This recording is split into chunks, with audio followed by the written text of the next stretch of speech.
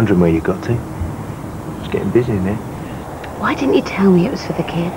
We don't exactly get on too well when we talk about my family. I feel terrible now. Me too. I'm sorry. How much do you need? A few hundred a month would help. I wish I could, Ross, but...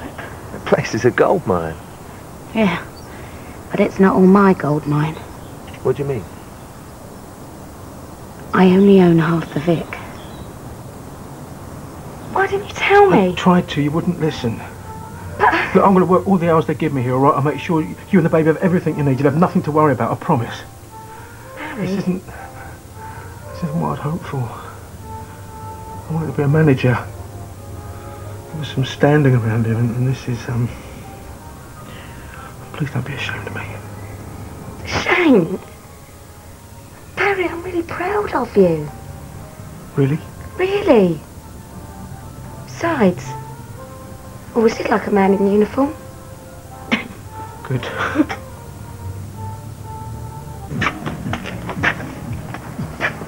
Yeah. You got access for the disabled? Why? You planning a breakdancing demo?